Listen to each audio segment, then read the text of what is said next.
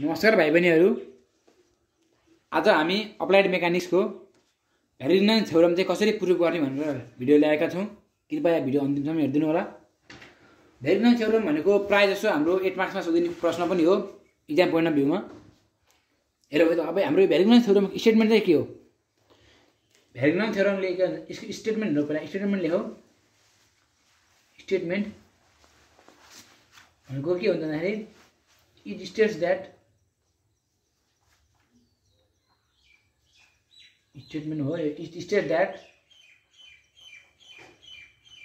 moment of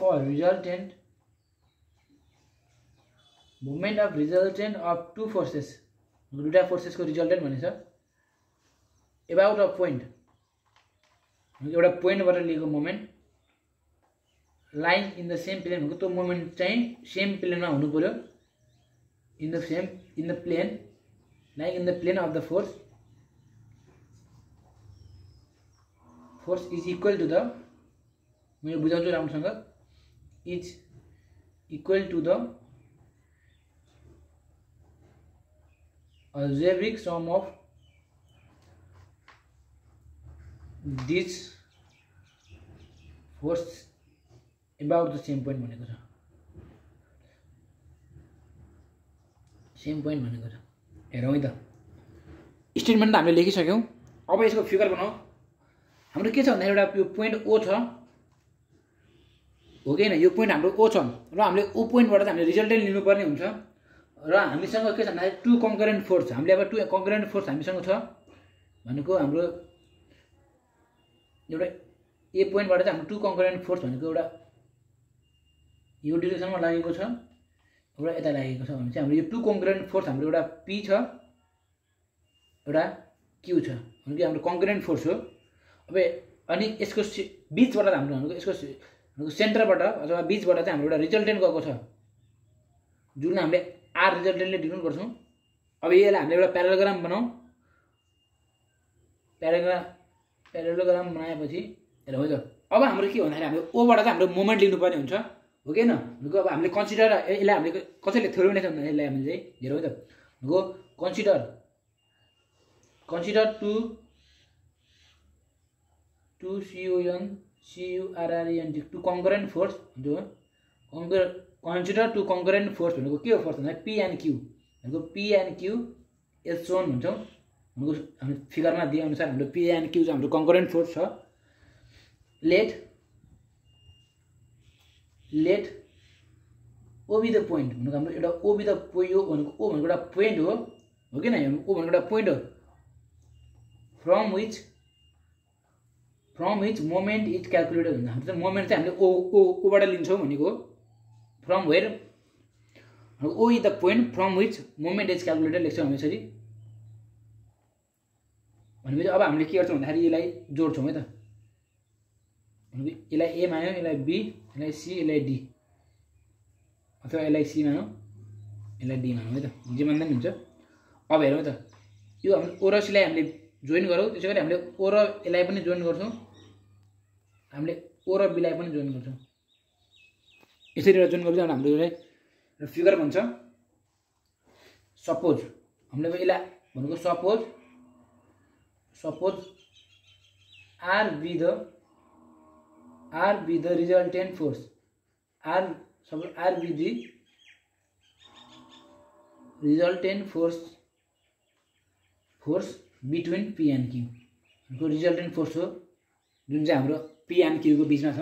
अब हामीले भ्यारिग्नन थ्योरमले के भनेछ, हामीले के प्रुभ गर्नुपर्छ भन्दाखेरि हामीले मेन प्रुभ गर्न पर्ने भनेको moment of resultant are about point ओ भनेको moment of resultant about point oh is equal to moment of resultant force भनेको moment of force P about ओ र moment of force Q about ओ भनेको चाहिँ हाम्रो यो हाम्रो मोमेन्ट भनेको are is equal to P plus Q चाहिँ हामीले प्रुभ गर्नुपर्ने हुन्छ। हाम्रो थिम्स पनि यही हो भ्यारिग्नन थ्योरमको। भनेको वी हेभ टु प्रुभ के प्रुभ गर्नुपर्ने हुन्छ भन्दाखेरि हेरौँ है त। भनेको moment of resultant are about oh is equal to के प्रुभ गर्नुपर्छ भन्दाखेरि moment of force P about O plus moment of force Q about O भनेर चाहिँ हामीले यो प्रुभ गर्ने पनि हुन्छ। अब यसलाई हामी कसरी प्रुभ गर्छौँ हेरौँ है त। अब हामी यसलाई प्रुभ गर्न कसरी प्रुभ गर्छौँ भन्दाखेरि भनेको हेयर अब हामी यता गर्छौँ ल। अब हामीले यो फिगर हेर्छौँ है त। फिगर हेर्दाखेरि के गर्छौँ भन्दाखेरि अब मोमेन्ट अफ फोर्स भनेको एउटा ट्रायंगल लिन्छौँ हामीले। Moment of force P about O is equal to 2 into ABC भन्छौँ भनेको AOB सरी 2 into AOB भन्छौँ। अब यो कसरी भयो म यो बुझाइदिन्छु। अब हामीले के भन्दाखेरि moment of force P about O भनेछौँ नि हैन। Moment of force P about O is equal to 2 into AOB भनेछौँ। अब हामीले चाहिँ भनेको यो P भनेको हाम्रो एउटा के हो फोर्स हो कि हैन। हाम्रो एउटा P भनेको फोर्स छ। अब यसको यो भनेको मोमेन्ट भनेको के भन्दाखेरि हामी चाहिँ ट्वाइस AOB भनेको चाहिँ यो ट्रायंगल चाहिँ भन्छ।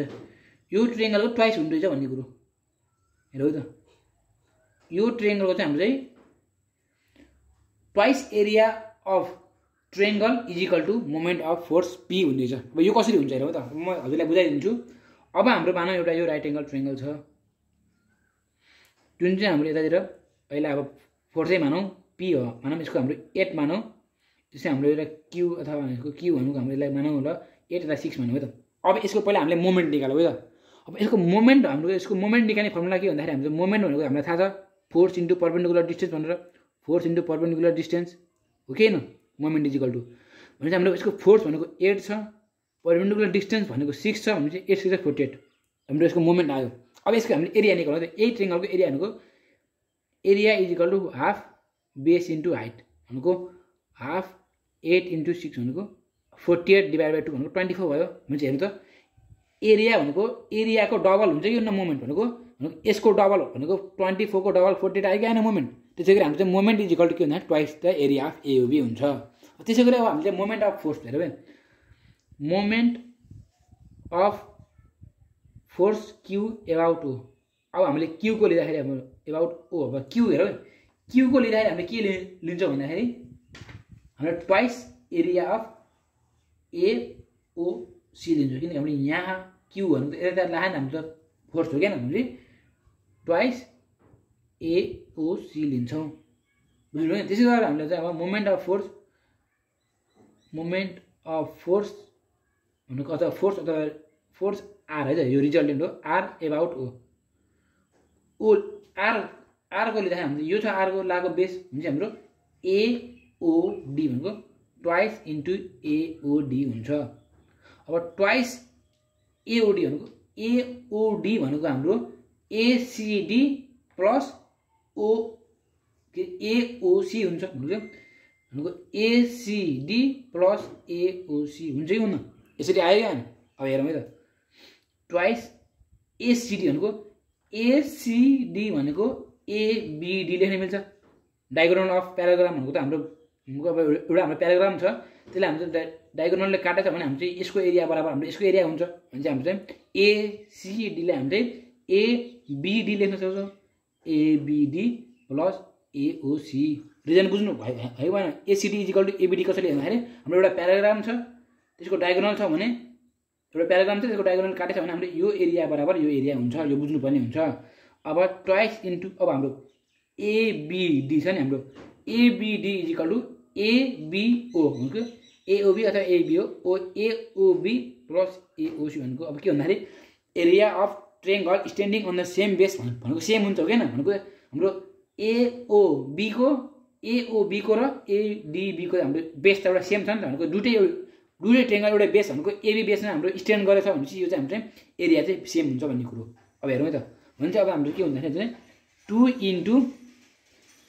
इन्टु भनेको अब हेरौँ है त यसलाई अब 2 इन्टु AOB भनेको 2AOB होइन 2 into AOB plus 2 into AOC आयो कि आएन भने चाहिँ अब हाम्रो के भन्दाखेरि यहाँ भनेको अब moment of force are about oh resultant about O equal to 2AOB भनेको हाम्रो के हो 2AOB भनेको हाम्रो moment of force about P हो के न भनेको moment of force P about O plus हाम्रो एओसी भनेको हाम्रो moment of force Q about ओ भनेको moment of force Q about ओ भने चाहिँ हाम्रो चाहिँ भ्यारिग्नन थ्योरम त प्रुभ भयो भने चाहिँ प्रुभ हामीले प्रुभ गर्नुपर्ने यही हो नि त भन्नु हाम्रो moment of resultant are is about oh is equal to moment of force P about O plus moment of force Q about ओ चाहिँ हो प्रुभ गर्नु पर्ने हामीले प्रुभ पनि फाइनली हामीले प्रुभ पनि गरेछौँ यसरी चाहिँ हामीले प्रुभ गर्न सक्छौँ भनेको यसरी नै हो हामीले भ्यारिग्नन थ्योरम प्रुभ गर्ने